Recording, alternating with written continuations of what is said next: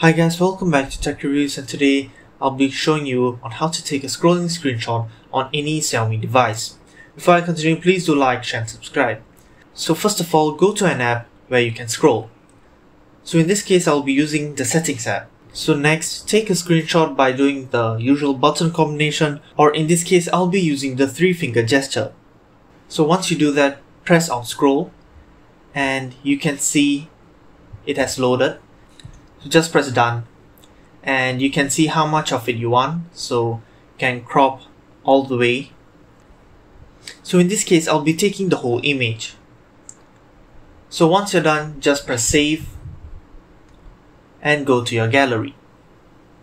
From there you can see the screenshot is captured and the whole page is there. It's also important to take note that this feature still doesn't work on mainstream apps such as Google Chrome, which is quite saddening, as this is one of the most useful features which we need in mainstream apps. So thank you guys so much for watching, and I'll see you in the next video.